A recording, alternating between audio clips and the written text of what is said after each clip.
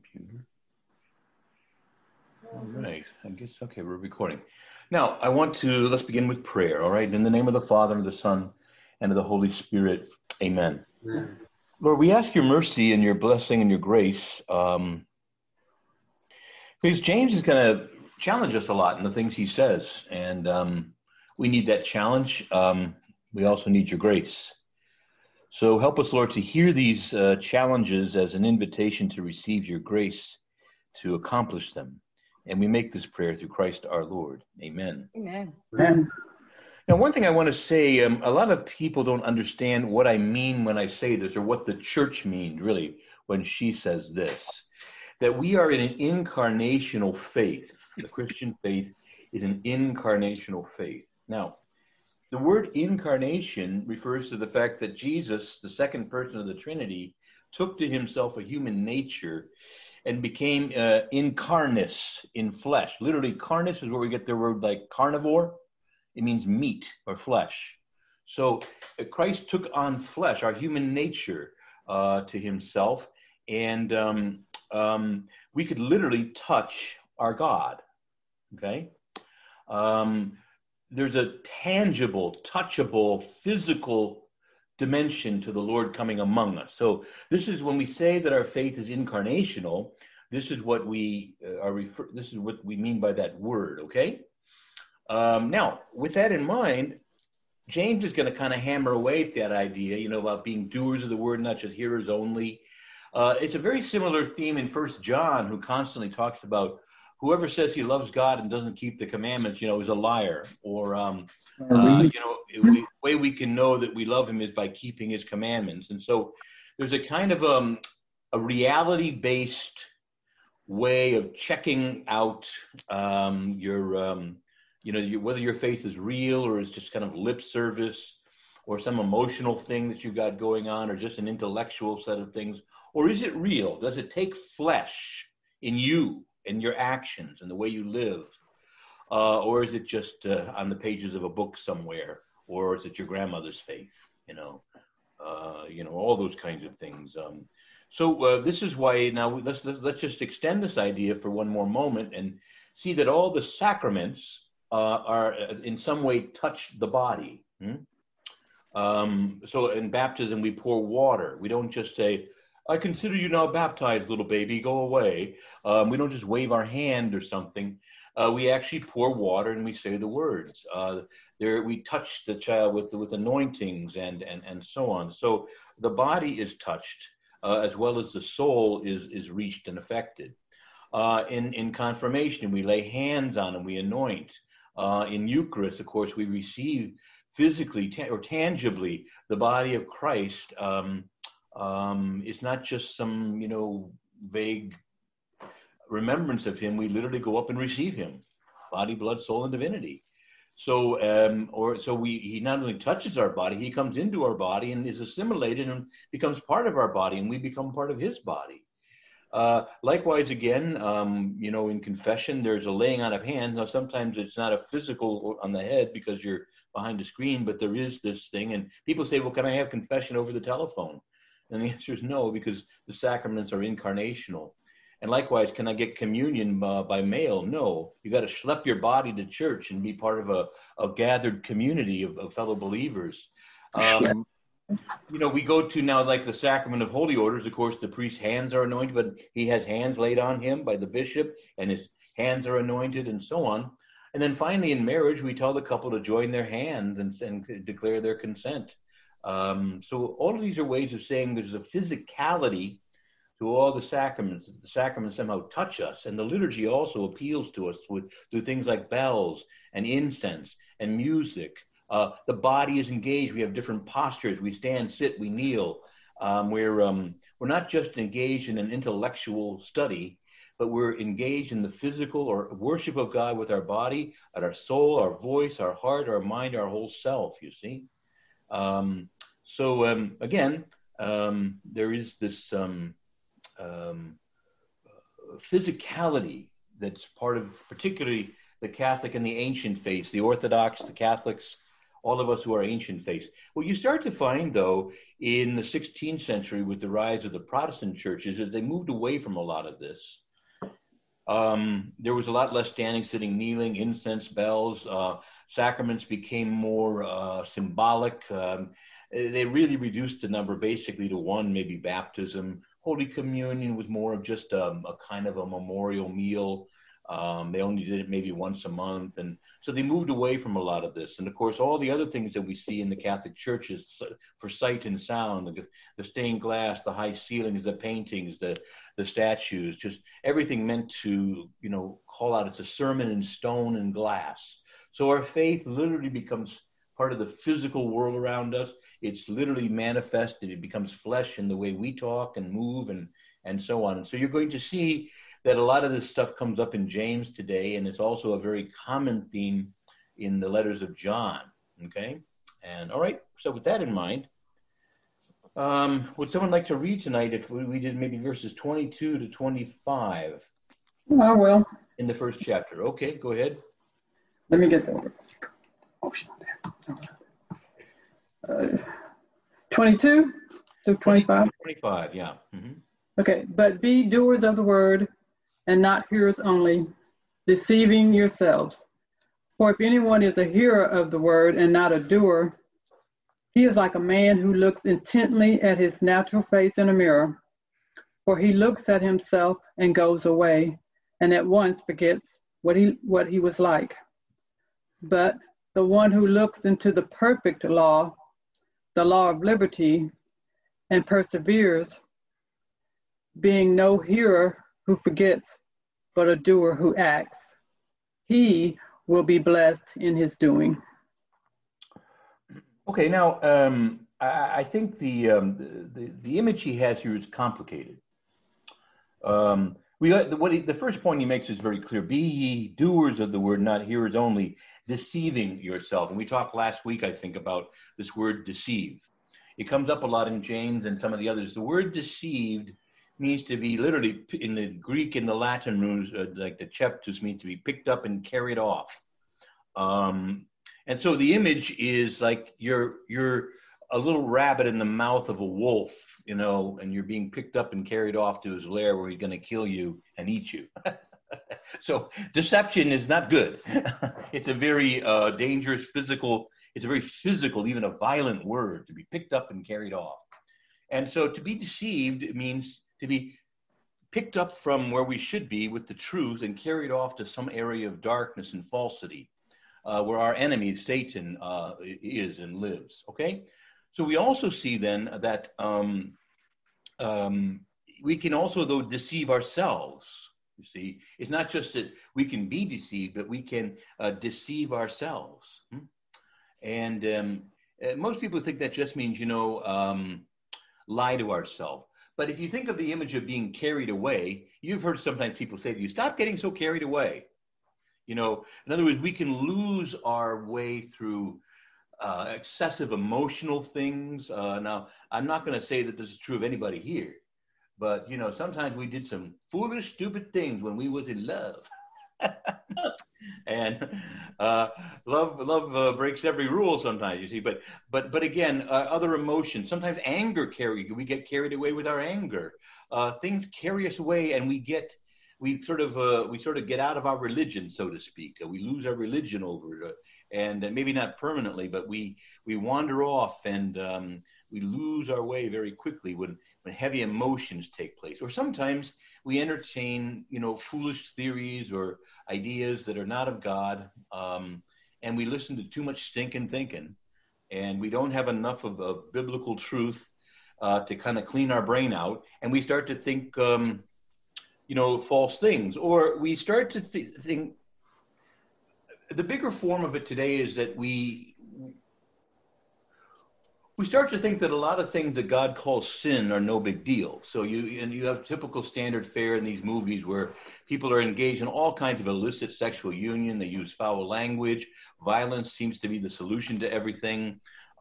There's also now portrayed homosexual acts and different things in these movies and things. And the music we listen to, I can't believe some of the lyrics of the music I listened to growing up. We didn't pay that much attention to the lyrics, thank God, but some pretty bad stuff. And we start to immerse ourselves in a culture that just makes light of or winks at faults and thinks that all this talk about morality and stuff is no big deal, and come on, and God doesn't care if I sleep with my girlfriend, and all these kinds of attitudes. And so we get picked up and carried away with worldly notions. We just are so immersed in it, we just get used to it, and we get comfortable with it.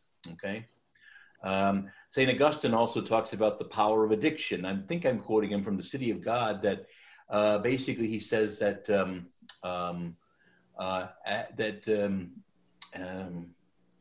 bad behavior became common, and common things became habitual, and habit not resisted became slavery. So these are ways that we deceive ourselves. Okay. We tell ourselves little lies. It's not that big a deal. It's not that much. It's okay. Everyone else is doing it. How come I can't have it? The church is, down on this or that. And so instead of really immersing ourselves, we listen to the lies and to the distortions of the world, which, if it doesn't just outright deny our teachings, does say that, come on, it's not that big of a deal, and we make light of it. Okay, so. Be doers of the word, not hearers only, deceiving yourselves. So, again, all of us imperfectly do the word that we hear. So we all know this is a human problem. But there are some who take it to the point where they're almost living a double life. They're saying they're a Christian, but they're not living like a Christian at all. And this happens a lot of times when funerals are planned. Where someone wants to be buried out of this church, and we don't know who they are. Well, I used to be here back when my great grandmother and old Saint Cyprian's day, and they fell away, and they haven't really been going to church, and but they want the full Christian funeral. And of course, we're going to give it to them. But the point is that, again, they just fall away from the faith, even though they call themselves a Catholic.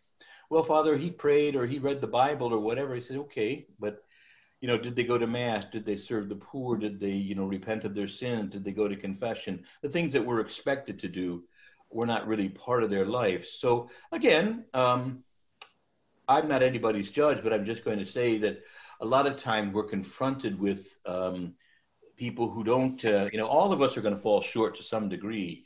But I hope that at least for the bare minimum, that most of us are trying to get to Mass, repent of our sins, come to Bible studies like this and hear a word from God, and things like that. So I think we want to say that we have a range here. So we have just the things that we, out of weakness, don't always perfectly live. But then we also have the situations where the people are just outright living a double life.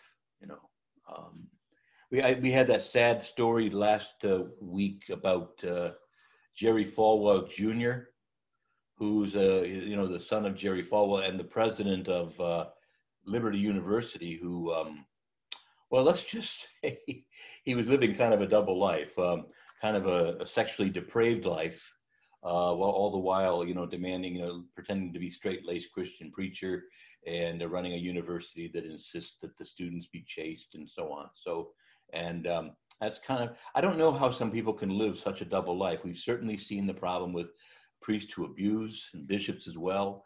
I don't know how they sleep at night, living just complete double lives, you see. So that's at the other extreme. We have the little things by weakness that we fail to live perfectly the word that we profess. And then we have some middle range things where we're still sort of culturally Catholic, but we don't do most of the basic things. And then we have other people that are just outright living double lives. And so there's a whole range here, you see, right? And so now it says here, this is a complicated image, okay? So if anyone's a hearer of the word and not a doer, he is like a man who looks intently at his natural face in a mirror. He looks at himself and goes away and forgets what he was like. Now that may seem like an odd thing, but what James is really getting at here, I think, and some of the commentaries and the church fathers agree on this, is that when you habitually do something, it's part of your very nature. And it's hard to forget what you're to do and what you believe. But when you just pay lip service and you don't really live or do the word and don't have habits that help you to do that, it's like somebody who looks into a mirror and just goes away, forgets what they look like, or meets a stranger, sees their face, but goes away and forgets what they look like. The reason he does this look in a mirror is because this is an internal thing. So do I remember what I look like? You know, most of us do, but remember, mirrors weren't that common in the ancient world, good mirrors anyway. And you could find a good mirror and look at yourself, oh, that's what I look like, okay, and then go away and just kind of forget. But do you follow the basic point? That is to say that there is an internal sense of oneself that one has, and to the degree that we habitually live the faith, that living the faith is part of that essential sense of ourself. It's a habitual way of being. It's something that we don't easily forget, to pray or to go to church, or that we should be caring for the poor or living chastely or whatever, you see. So we're not easily forgetful of what we're to look like and be like. All right, did you follow? Okay. And then it goes on to sort of say, but the one who looks into the perfect law, the law of liberty, and perseveres, being no hearer who forgets, but a doer, he will be blessed in his doing. So, in other words, to develop good habits or virtues, there's an old saying that virtue is its own reward. Good habits bring blessings. Good virtues, which are good habits, bring blessings. We know that vices bring burdens. They bring everything from addiction to we're spending too much money, or disease, or life-changing things.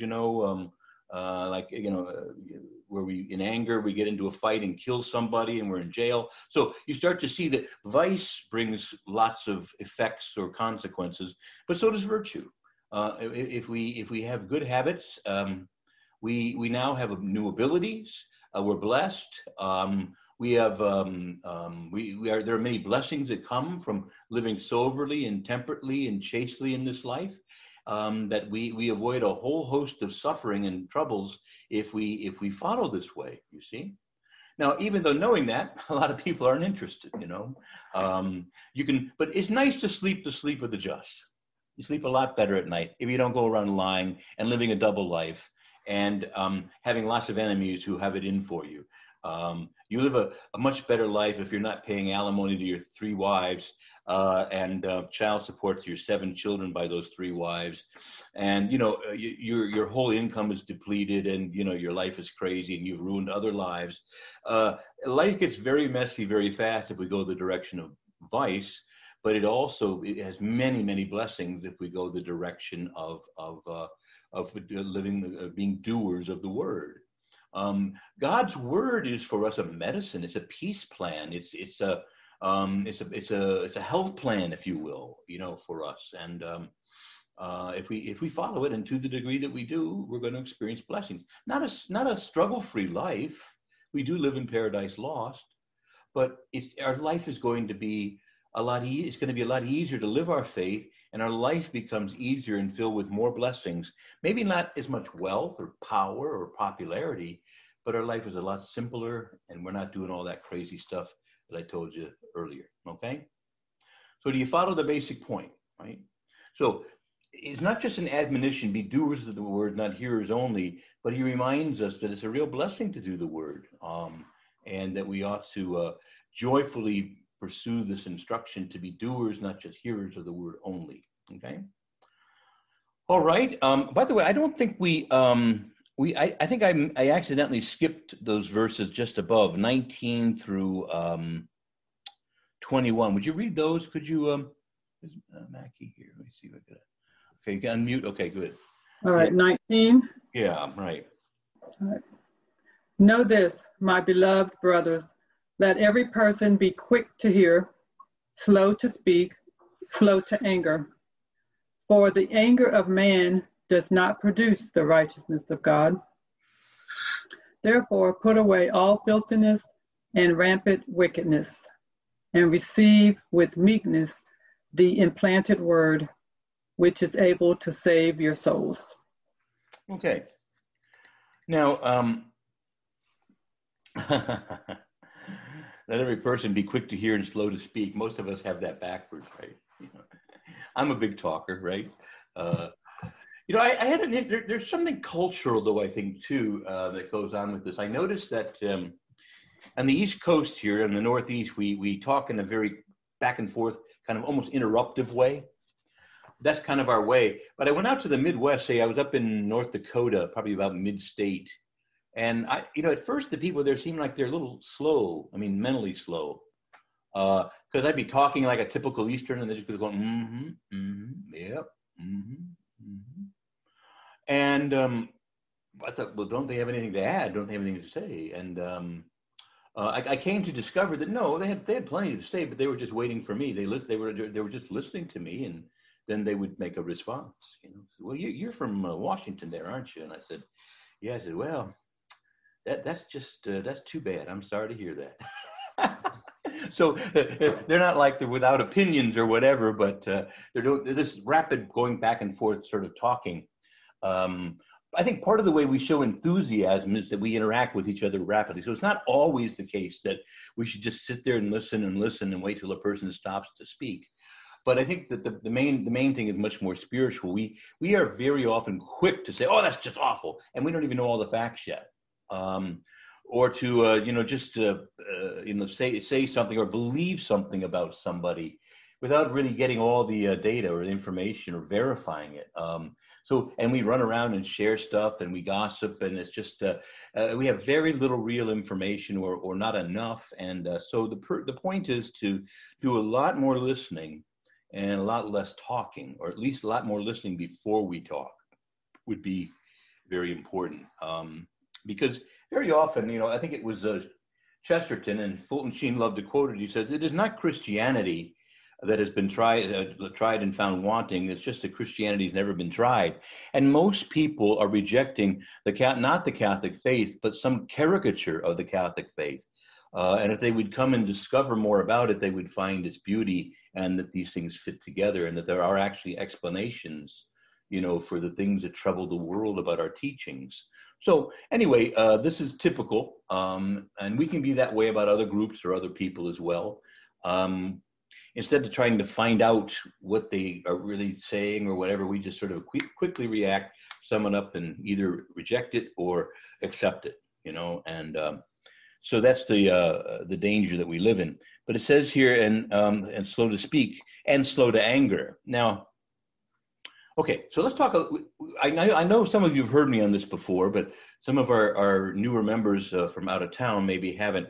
When we talk about anger, we have to be careful to understand that not all anger is sinful. The Bible says, be angry, but do not sin. You may notice if you open up the Gospels that Jesus was angry quite a lot, actually. Not just when he cleansed the temple, but I mean, he had a lot of angry invective with people, and not just the scribes and Pharisees. At one point he turned on his apostles and says, "How much longer must I tolerate you?" Or he says, "Are you so slow to believe? Do you still not understand?" He would get exasperated with them. Or another time, this time with the Pharisees, he said to them, he said, "I have much to condemn you for, but I say only that which my Father has told me to say. But I tell you this, that unless you come to believe that I am, you will die in your sins." And he says, and he goes on to say to them, "How are you to avoid being sentenced to hell? Oh, you Pharisees, you scribes, you hypocrites, you brood of vipers." Now, this is like, whoa, and in our culture, this would be considered highly offensive, and we're sort of dainty, we don't like name calling and stuff like that. And look, I'm not going to say what's right or wrong. I'm just going to say that some cultures tolerate a lot more of this sort of angry type of talk than others. I dated an Italian girl once, and she and her mom, I don't know what they were saying.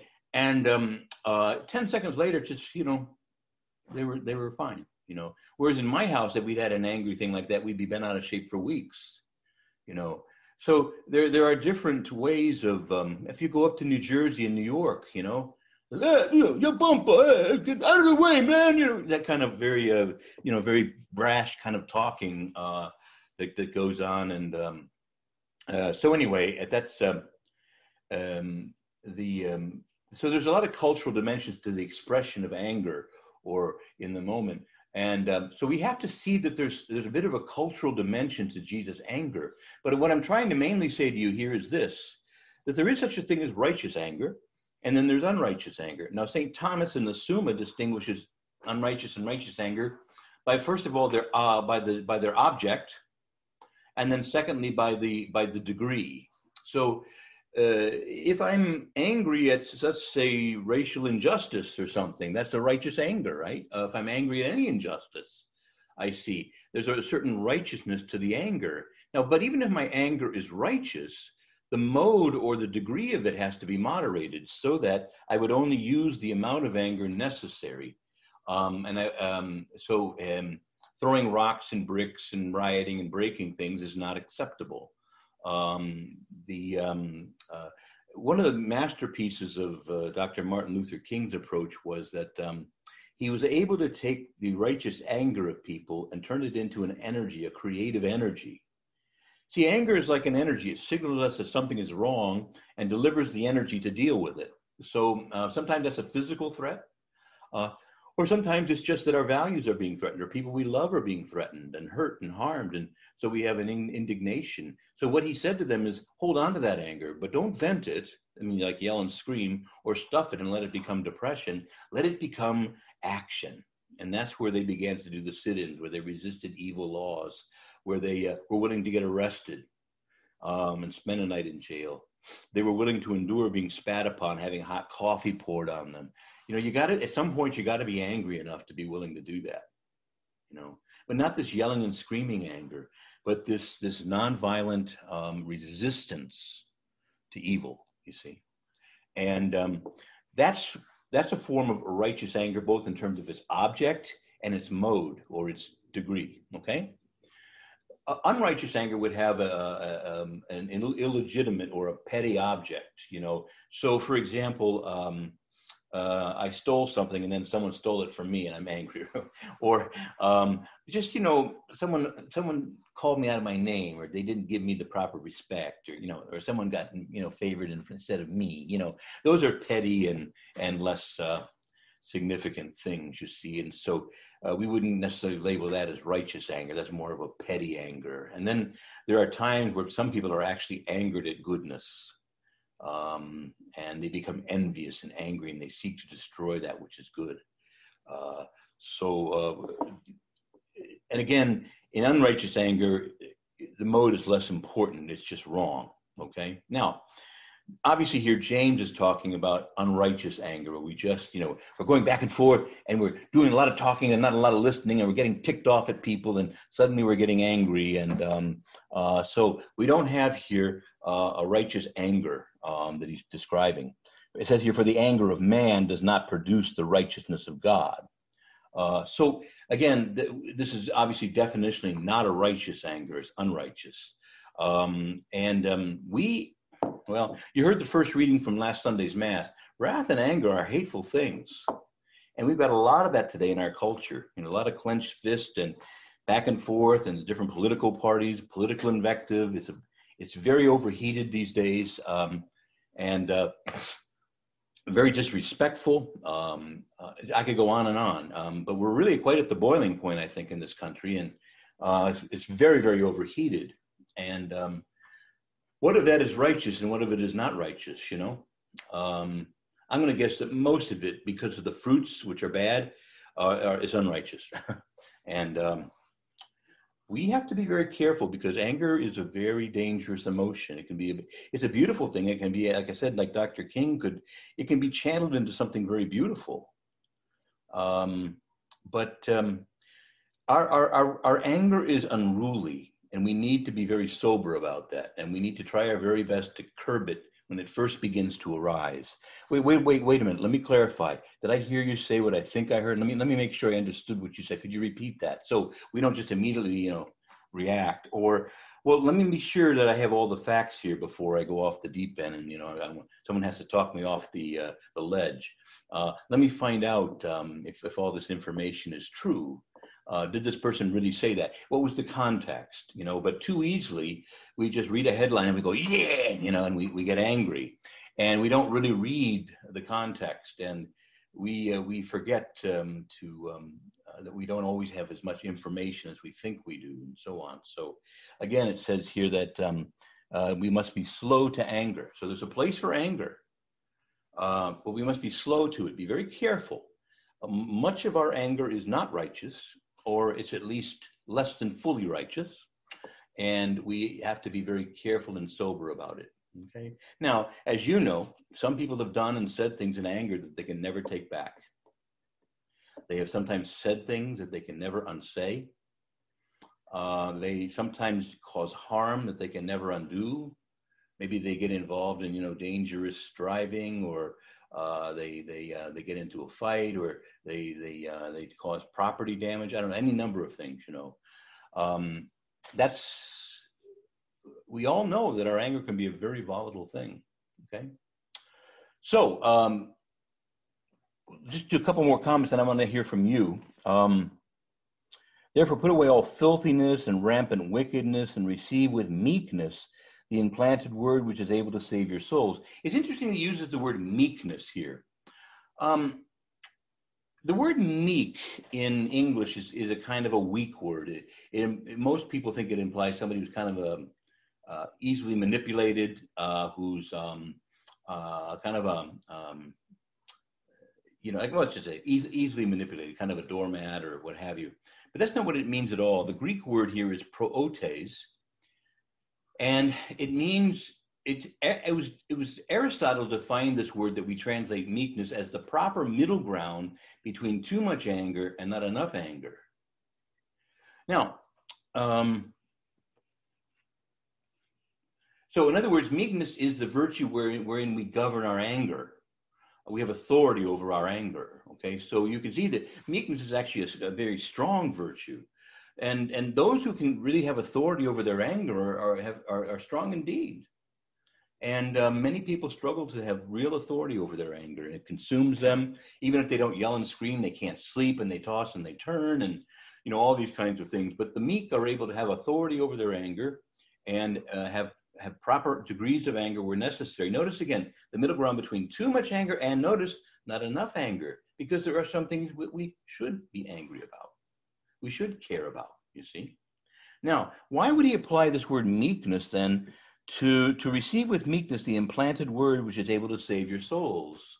Well, I have found that there is, again, this very balanced spot, little range of area, where anger at the foolishness of this world inspires me to listen to the word of God. Okay?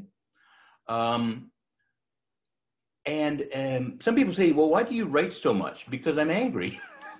It's like a zeal that I want to get God's word out there. I want to get people to think about things differently. I want to try to influence people with the word of God. And that's why I preach. That's why I teach. That's why I write. Because that's not the only reason, because I'm angry. But there's a kind of a zeal and an anger when I see how confused and how dark the world is, and how confused so many people have become about even the most basic things, like, am I male or female? That's really confused, and it makes me angry. And I want to preach on this. And so you've heard me say sometimes in the pulpit, my beloved people, I love you too much to lie to you. There are not 50 genders. There's only two sexes, male and female. He made them. The Bible says we come in two kinds. God made us male and female. Everything else is a lie. Okay. And I got 4 people that get up and walked out on me. And there's a little anger behind that, but not so much anger that I'm just shaking my fist and screaming and calling people names. And so we want to find that good middle ground where we have a certain anger or a zeal, maybe to put it in a more positive way. We want to hear from God because we're upset about the condition of the world, right? And we want to receive it with a zeal and excitement that says, there are answers to all this darkness. There is light in this darkness. And I'm excited and zealous, and I'm angry about the darkness. And so now I can receive with meekness this proper middle ground between not enough anger and too much anger, right? Because, if I'm not really angry about the world, I'm not going to worry too much. I'm going to just sit in juleps and watch TV, and why bother studying the Word of God? Why bother reflecting on God? Who cares? Everything's fine as far as I can see. It's not very motivating, to be like that. And so there's a kind of a fine center there that we call, St. Thomas said that the virtue always stands in the middle. So we want to realize that there is a proper anger that we should have, and there's an improper anger. And finding that sweet spot is the virtue we call meekness. Okay. I want to make sure that, guys, I've laid a lot out there, and I haven't heard much from you all yet. So, by the way, anyone new like Seth and Kyle, always feel free to just unmute and ask a question. We don't have to wait till I ask for questions. That's true for everybody, okay? But are there some things that we should discuss or clarify, or do you have any reflections so far?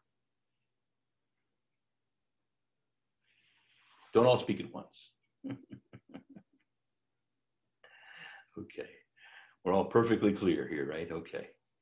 All right, well, I'll go on and do a little more teaching. He says something. Okay. Mm-hmm. Say something. Yeah, please. I have a question about the line, put away all filthiness and rank growth of wickedness and receive the meekness of implanted word. Yeah. There's so much filthiness. Yeah. I'm going to look up the Greek words here. Just a minute. I'm opening up my Greek text, okay? Hang on a second. This is James 1 and verse 21, right? 1. Oops, come on. One of these medicines I'm taking makes my hand shake, and it's hard to type. Okay, James 1:21. Okay. All right. Now, I'm just going to go to the Greek here. Hang on, all right. Therefore, having put aside all filthiness. Now, parian, see. Yeah, interesting. Yeah, it's just the ordinary word for filth or pollution or defilement. But it's according to the Greek dictionary here, it's often used to refer to the moral filth that desecrates the soul. Okay. Yeah, that's exactly. I'm taking it for what. Mm-hmm. I mean, you can't watch a simple sitcom. Yeah. And you're really enjoying the show. I mean, it has a nice mm-hmm. show. Yeah. And all of a sudden, there's two males or two females engaging in immoral behavior right in the middle of the show. Right. Like, that's necessary for the plot. Come on now. Right. Why does that is necessary for every plot? You don't see the heterosexuals engaging in behavior.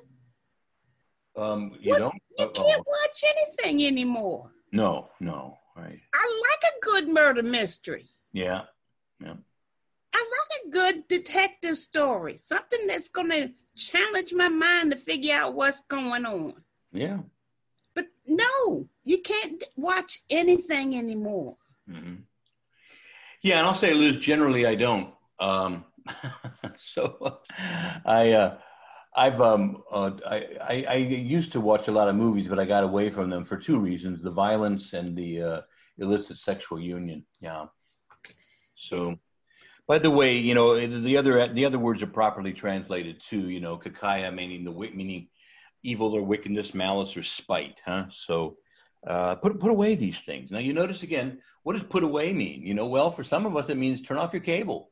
Now, some years ago, I'm talking a long time ago now, back, 20 some years ago, I began to realize that HBO and Showtime had porn, on late at night. And I was a very much younger man at the time. And I couldn't take that. And even an older man, I'm not going to take it.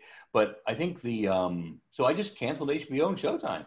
Oh, but Father, there's a lot of good stuff on there. I know it's not worth endangering my chastity and my soul, having that stuff available to me at the flip of a button. Like any of you, I have careful things set up on my computer. Thank God I don't have an issue with internet porn, but I don't trust myself so much that I don't keep the filters pretty heavily, going. So as I say, it's not an issue, but I don't want it to become one. So again, as I say, it's somewhere along the line, we always want to be able to avoid evil without any cost, and we can't. We're going to find that we're going to miss a lot of good stuff, in trying to avoid the bad stuff. And there are some prudential judgments to be made, Sometimes you can find cleaner versions of these movies where maybe they put it on TV and they remove some of the profanities and other things. But a lot of times you're just going to have to say, that's just not something that is part of my life. And frankly, I don't miss it that much. I don't miss television that much. I don't miss going to the movies and things like that. Now, look, there are good movies out there. Don't get me wrong. And I'll if somebody really recommends something highly to me, I certainly will, watch it. But I have to be sure before that it's not filled with those kind of things. So I agree with you. I think the reason why I brought it up is because when I do my RCIA classes and I have these young people coming in the classes, it's important to be able to have a dialogue with them to help them understand things that is what is considered to be normal, or things that's considered to be, routine in everyday life is not correct. Yeah.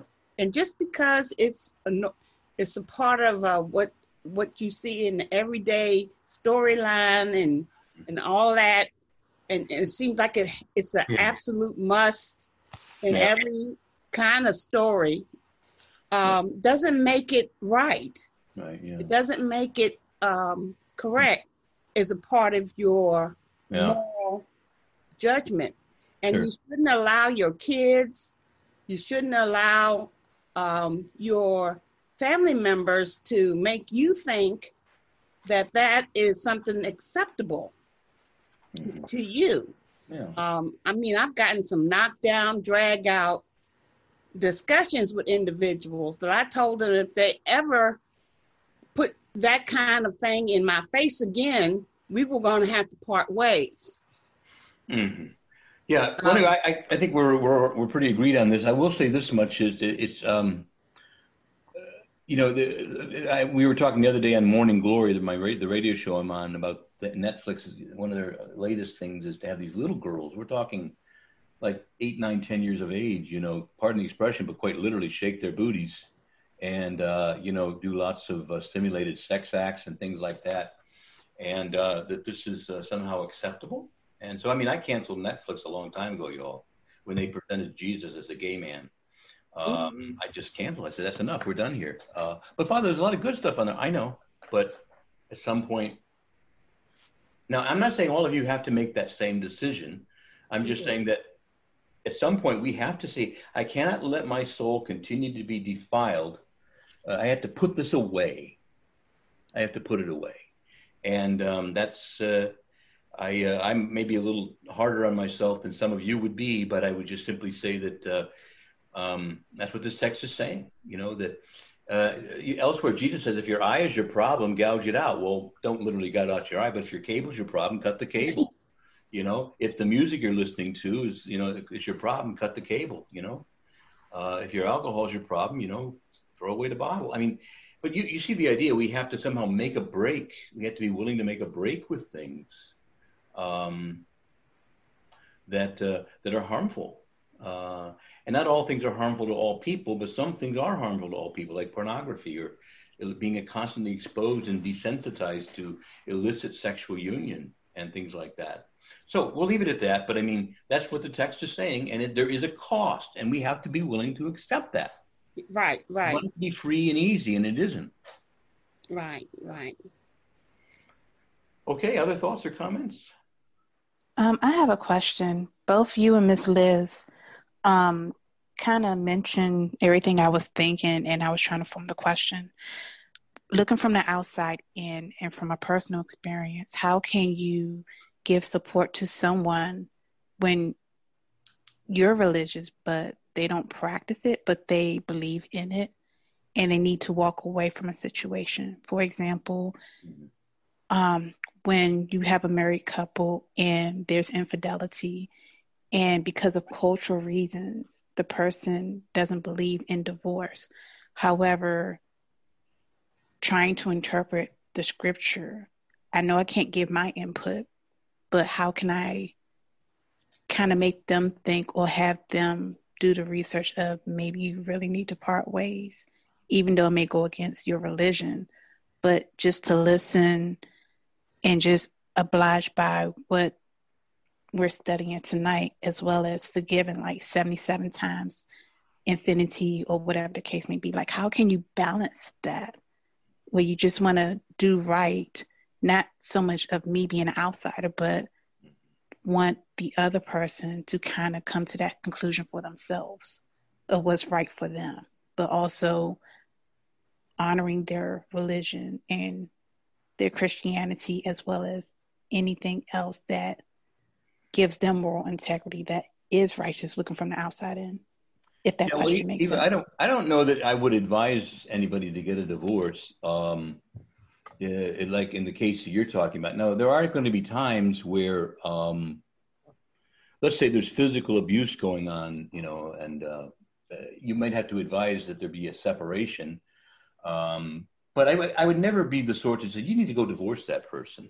However, as I did say in church on Sunday, forgiveness doesn't mean that we just go on being abused. There are just going to be times where there are people in our life who cause such trouble and abuse that we have to keep boundaries. We have to keep distance with them. And that doesn't mean that we're not forgiving of them. We just know that right now, for whatever, a number of reasons, we're not able to live in peace with them. And we have to keep our distance. But the forgiveness would involve not holding lots of hatred and vengeful anger and so on, hoping that they drop dead and things like that. And we give the rest to God and say, Lord, you saw everything, and I'm going to ask you to handle this now. And so I'm aware of many couples where there's been unfortunately infidelity, but their marriage survives. They're able to forgive each other, and whatever forgiveness is needed, and they go on. Other couples haven't been so able to do that, but I never say you should divorce them. I just say, well, if there needs to be a temporary medicinal separation and so on, maybe that's important. Now, every now and again, someone will come to me and say, well, I had to get divorced because he was taking all the money and I had to be legally separated, but the church doesn't recognize divorce. There can be annulments, and I don't want to get into annulments tonight. That takes too long. But I don't know. I'm just not going to say that I would ever be saying you should divorce them. I might have to say in cases where there's grave abuse, maybe you need to separate for a while, and let's see if maybe that'll get him or her to their senses, and you can get back together or whatever. But does that make sense, Eva? Yeah, Eva? Yes, ma'am. As a friend, my first counsel would just to try to help her take care of herself. Most women, have issues thinking everything is their fault, that something's wrong with them. They need to, the first step is take care of herself. And, maybe get some counseling and then try to get some marriage counseling and try to, resolve their personal problems. Because they have a lot, most times they have a lot of people telling them what's wrong with their relationship. Mm-hmm. And they haven't tried to work on it with somebody that understands their faith and help them understand each other. But if you as a woman are thinking that everything is your fault and everything is something is wrong with you, then naturally you're going to sit in a corner somewhere and suffer. Okay. Now, so first things, get some help and get somebody who understands your faith and get some counseling, marriage counseling. That's, as a friend, that's what I would offer. I certainly wouldn't tell her that she needs to get a divorce right away without trying to work on herself and work on her marriage. Yeah. Okay, I think that's about all we can do, with that for now. But there's a lot of people in a lot of difficult situations, especially today, where we don't live in a world where shared values are as common. Some of us who are older remember there was a time in America when, at least with most basic moral issues, we had basic agreement. But that's no longer true. And I'm not saying that it was a perfect world. I'm not saying that there weren't things that we overlooked. I'm just saying that as a general norm, we had more agreement on these things, and it's very hard today. So, all right. Now let's go down to verse 26 and read just verse 26 because I think it's kind of separated from verse 27. So you want to read that? Yeah. Mm-hmm. If anyone thinks he is religious and does not bridle his tongue, but deceives his heart, this person's religion is worthless. Yeah. Strong word, huh? No, we'll just stop just that one verse. So that person's religion is worthless if they don't bridle their tongue. First of all, to bridle something? Anyone ride horses? To bridle, basically means it's the way you control a horse. There's a bit in the mouth, but there's you pull on the reins or these leather straps, and the horse knows to move to the right or the left or to stop. So the horse is trained in this way. So this is, again, an image then for our tongue. There's a time to speak and there's a time to stay silent. There's a time to, but so often we're halfway through a sentence before we're even thinking about what we're saying, if we're not careful. And we're revealing things that we shouldn't reveal, maybe confidential matters, or we're engaging in detraction. That's to say, we're pointing out maybe a person's known faults. We have lots of looks like it's still hanging out. The internet just went out. Because you're messing with it. I don't think that's the internet. Your internet is unstable. Mute. Okay, sorry about that. All right. So, at any rate, but anyway, to bridle means to control. So, it's a. He's going to talk more about this later. If anyone can control the tongue, they're truly a strong person. The tongue, though a small member, like a little spark, can set an entire forest on fire. One wagging tongue can set an entire forest on fire. And so we know that one of our greatest gifts is the gift of speech. And with it, we can edify, we can teach, we can proclaim the truth, we can console, we can encourage, and we can also say the most hateful, awful things. It is awesome how awful some of the things that we can say and do are. And one of the tragic things is, we can say things that we can never unsay. You can't unring that bell. And you can say something that's so hurtful and so hateful that it can never really be taken back. Or someone catches you in an unguarded moment and you're saying something on a live mic and all of a sudden, it's a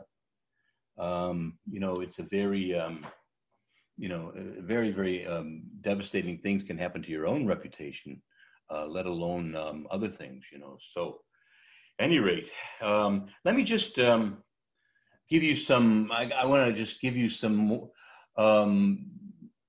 we might call some more common misuses of the tongue. There's the lying tongue, and there's the flattering tongue, the proud tongue, the overused tongue. For example, from the book of Ecclesiastes, it says, a fool's voice comes along with a multitude of words. There's the swift tongue, speaking before we should, right? The backbiting tongue, talking about others behind their backs. The tail-bearing tongue, spreading unnecessary, often hurtful information about others, right? Tail-bearing. The cursing tongue, wishing that harm comes to others, usually that they be damned. GDU, that kind of stuff. And the piercing tongue, where we speak with unnecessary harshness and severity.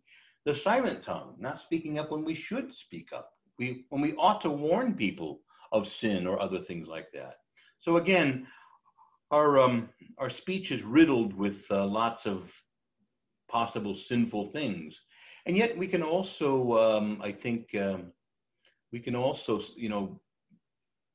say beautiful things and consoling things and healing things. And so this is why bridling the tongue becomes a very important thing. And as James points out later in this letter, it's one of the last things that many people master. It's just a very difficult thing, and I think part of it, again, is like I was saying earlier, there's this kind of social pressure to banter back and forth. To be actively involved in a conversation back and forth, and it's part of belonging to the group or the conversation, and we just get going and talking, and it makes us seem and feel enthusiastic, and so we get all worked up, but we stop reflecting. What are we talking about here? Should we be talking about it? Is this edifying? Is this helpful? Okay, and it's easy for me to sit here and say all this right now, but like tomorrow when I get together with 4 or 5 priest buddies for lunch, who will we serve up in addition to the food? Who's really on the menu? And it's just very easy to banter back and forth about what's going on in the diocese, and did you hear what so and so?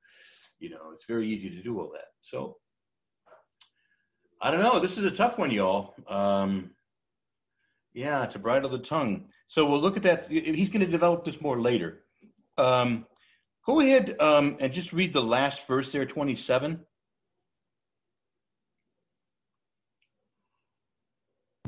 All right. Religion that is pure and undefiled before God the Father is this: to visit orphans and widows in their affliction, and to keep oneself unstained from the world. Okay. Well, now, again, this is not meant to be an exhaustive list, but he's giving key examples that undefiled religion. Now, orphans and widows were just another name of saying the poor in Jewish times. Orphans and widows were the poorest of the poor because, unfortunately, in that culture, really to have any financial support, you needed a man in your life, a father or a husband. In some cases, a brother could step in, and so on. But widows and orphans were among some of the poorest. And if for some reason they weren't blessed with a large family and they become a widow and there's no son to take care of them, they became quite destitute. And there was great mention all throughout the Old Testament that both widows and orphans needed special care, and that the community needed to be serious about taking care of them. All right, so, but in other words, he's basically saying visiting the poor and keeping oneself unstained from the world. Now, again, we've already talked a lot about this, keeping oneself unstained from the world. Again, when we, remember 2 weeks ago, we did that little section on the mind. And I talked to you about this a little bit then. It's astonishing what we will expose ourselves to, without thinking, just staring at it and, oh yeah, man. We'll almost listen to anything, look at anything. We'll almost just expose ourselves to anything. What kind of reverence and respect do we have for our mind that we would sully it with a lot of stuff, like that? And to also then flip the coin, that we don't spend more time with the Word of God or with healthy, good, and wholesome things that build us up and edify us and confirm us in the faith, so that we're more deeply devoted to the things of God. So it's what we don't do and what we do. It's astonishing. We'll look at really trashy stuff for a long, long time. Now, again, our mind is like a sponge. And don't kid yourself. If you put a sponge in muddy water, it's coming out muddy. Oh, well, I can look at that stuff. It doesn't affect me. Little by little, these things, even if they're just mild, like we were talking about earlier, they start to desensitize us. Things that we used to find shocking, we no longer find shocking. Just the use of God's name and profanity, shocking, but no longer are we easily shocked, or we start to see things in movies and television and other things, presentations, or in the music or other pop culture, or even the Super Bowl, where some half-naked woman is up there singing. I forget her name. And we're just like, hey, man, this is like cool. No, it isn't. This is sinful. And this is leading people to become desensitized to things that ought not be revealed. And this is not the purpose of a woman's body, that her butt be in the screen for while she shakes it. That is not the purpose of a derriere. Pardon the expression. And it's, in other words, it's stuff that would have shocked people 50, 60 years ago. And now it's like, big whoop, And so what I'm trying to say is that we have to, if you will, keep ourselves unstained from the world. Now, I'm not asking everyone to become a prude or to become completely isolated and totally unplugged. Most of us have some obligation to stay in touch with the news and other things that are going on. And Liz was saying to have some awareness of what's going on, what our kids really are hearing out there. But I would be careful to only do what you necessarily need to look at to be informed, and be, have some respect for your mind and your heart and your soul. And there are a lot of things that are just unfit for a Christian to be exposed to or to be involved in, and they bring us down. They sully us. They, as it says here, we're stained or sullied by the world. And I think a lot of us, I don't mean everybody here, but I'm just talking collectively, could afford to be a lot more careful about what we're looking at and listening to, and more selective, and be willing, if necessary, to pull the plug on some of these things, like I did with Netflix, and of course earlier with HBO, Showtime. I don't have time to watch all those movies anyway, let alone the stuff that came on late at night. But at the end of the day, I don't feel deprived. I feel like I would rather pray or go over to church and play the organ or study or write and be with you anyway, And so little by little, the Lord also converts our desires, so he doesn't leave us bereft, like biting our knuckles. Gee, I can't watch my favorite shows on Netflix anymore, Well, go buy some DVDs of them or something, or find some other streaming service that's not giving you all kinds of pollution, so that you can watch Car 54 and not, but you don't have to also have that pollution of, gay Jesus and little girls, 10-year-old girls dancing half naked on a stage, So there's other ways you can, find Car 54 out there, if that's your favorite show. Okay. Some of the younger ones here won't know what that is, but anyway. All right. So anyway, I've said enough, I think. But how about some comments or questions on this? Because we're going to, we'll make a decision whether to wrap up for tonight, or maybe we'll do a few verses for the next chapter. But let's see if you have some comments or questions. I had some thoughts, Monsignor. Mm-hmm. So this idea here about a religion that is pure and undefiled. I think the way that James is putting this forward is just really masterfully, because he's kind of bringing back what we've already just been talking about, especially towards, verses 19 through 21, that segment there. Get rid of, therefore rid yourselves of all sordidness and rank growth of wickedness, and welcome with meekness the implanted word that has the power to save your souls. That idea, it's just, that right there, being able to welcome that implanted word that the Lord desires to place within your heart, that grace, that power, is really the prescription in many ways, not only to be able to reject and put away the darkness of this broken and fallen world, but to be able to live into this calling towards true religion. Yes. And then kind of moving forward, as you pointed out for us, be doers of that word. It's not just allowing it to kind of sit, to stay, but true religion actually gets up, moves, takes that which has been implanted and actualizes upon it. And so I was looking a little bit at just some of the original language here for that word doer. It's really interesting because the word there, it can be doer, maker. Other ways to use that word is even poet. And so it's kind of like be a poet with that word which has been implanted upon your heart. Yes. Be able to be one who proclaims that word, the Holy Spirit, the grace that you have been given to everyone with every means at your disposal, and do that beautifully. Yeah. In a way, because what does the poet do? He doesn't just kind of, go out into the world, just kind of like, put out, junk, but he's putting out the beauty. And so in being able to be a person who is actualizing upon that true religion, we can kind of be that poet that can share that word that's been implanted within us. I think it's a really just kind of masterful thing that James is kind of weaving for us here. Yeah. That's an excellent insight, and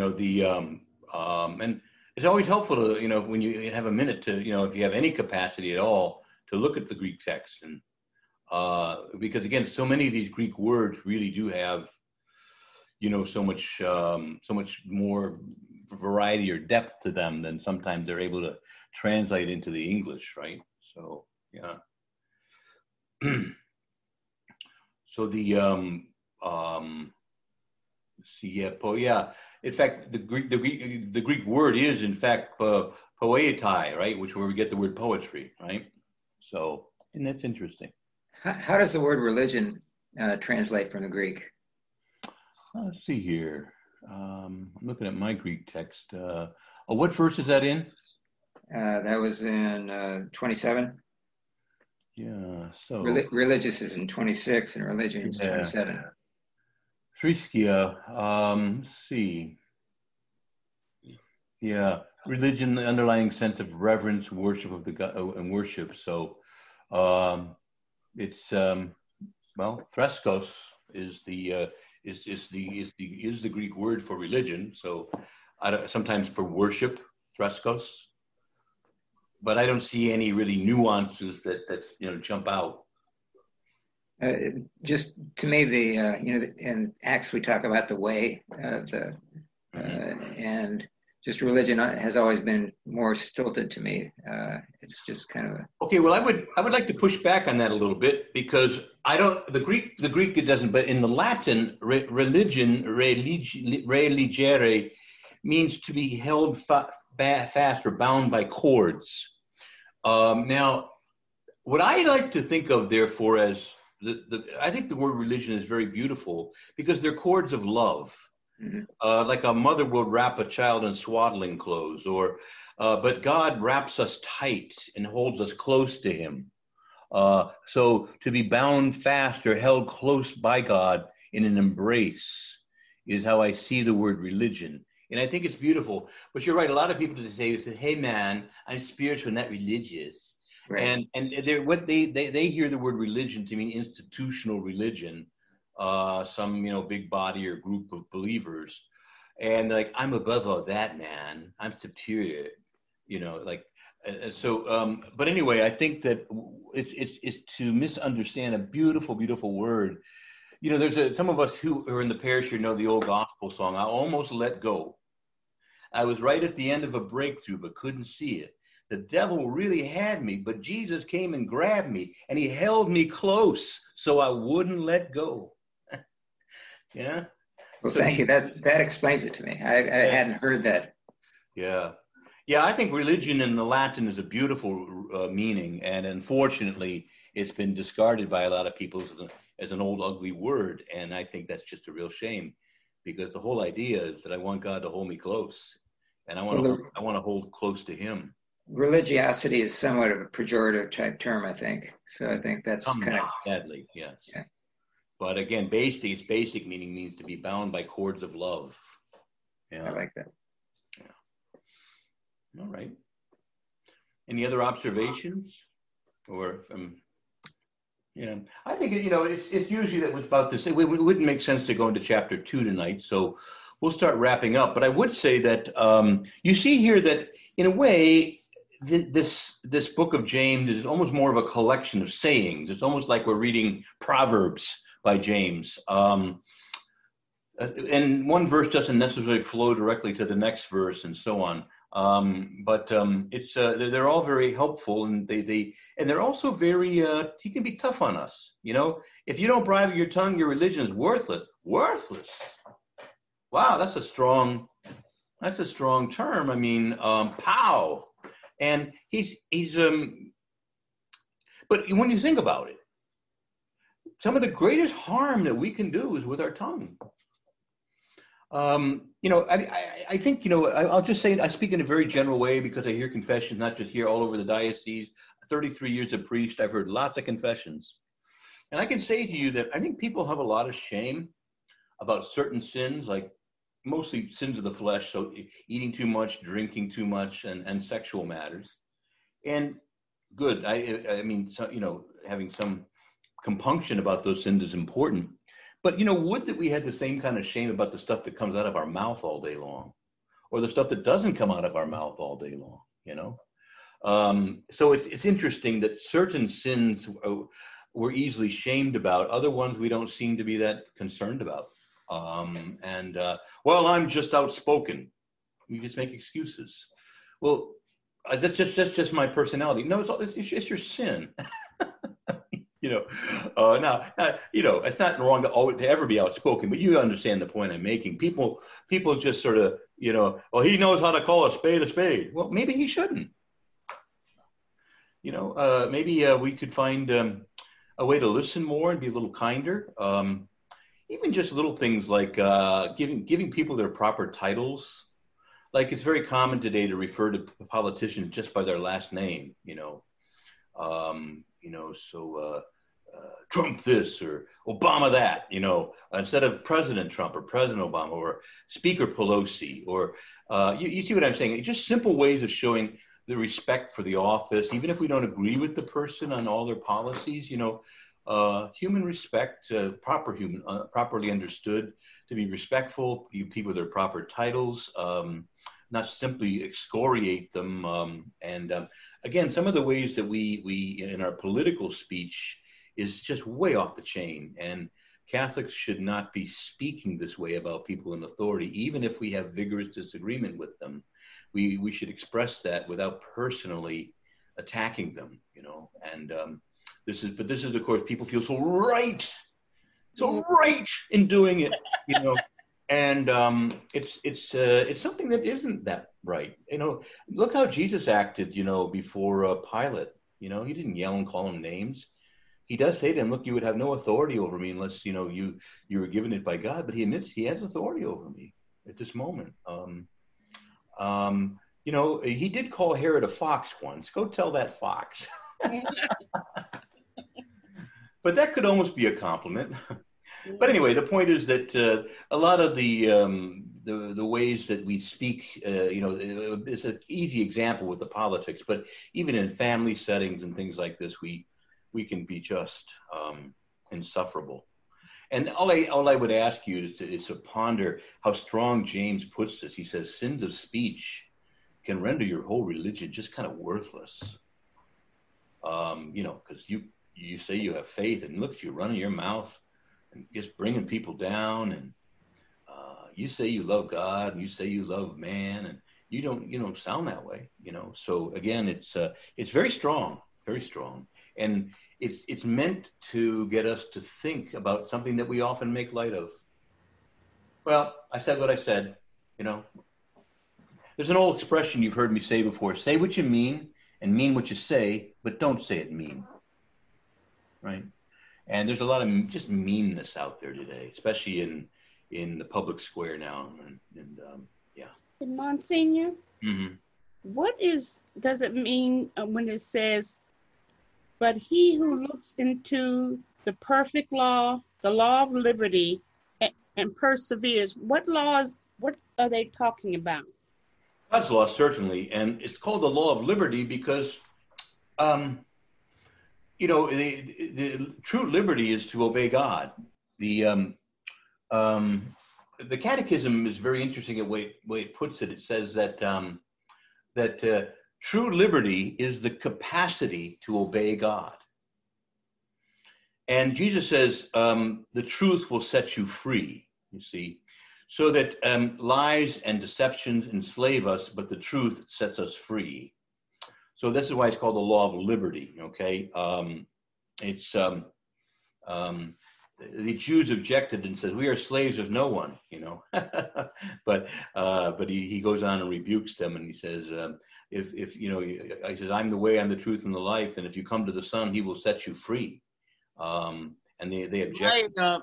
My translation says the perfect law of freedom. Yeah. Okay. Also, saying something very similar, that the paradox is that to obey God, to become a slave of God, is to become truly free. Now, I know that we object to that word slave, but that is what the Greek text, doulos, is often translated now servant, but it really means slave, and it's meant to be provocative and very paradoxical, that to become the slave of God is to become truly free. Okay? Now, the paradox comes from the fact that, look, let's all be clear. We're very tiny. We're tiny little specks floating on a slightly larger speck in the immensity of space. And we're going to obey someone. It might as well be God who loves us. One second. We're going to obey someone, whether it's the culture or Satan or the man or the jailer.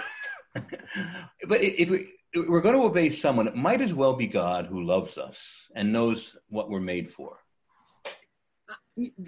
When I read it, I was thinking, it's like Christ's fulfillment of the Old Testament. And so it was like the law of liberty, the perfect law. So it's like Christ's coming and what Christ was teaching us. I kind of looked at it like that, but I wasn't sure. But anyway, like the Beatitude. And you shall know the truth, and the truth like will set something you like free. that. Yeah. Mm-hmm. Okay. Okay. Good. All right. Well, listen, it's time to wrap up. So we'll go into James chapter 2, starting next week. And thank you for attending. Let's say a prayer.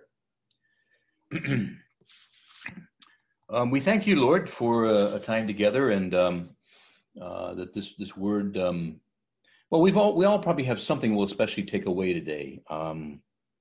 So help us, Lord, to remember specifically what you want us to remember, something to take away and ponder and work on, and help us to remember that our faith ultimately is to become flesh in us. That is, it takes root in our actions, our decisions, the way we move about, and what we do, and what we choose to do and not to do, and how we choose to speak and not to speak. And so all of these, Lord, all these things, we ask your mercy and your grace, and we ask you to help us to be doers of the word and not hearers only, through Christ our Lord. Amen.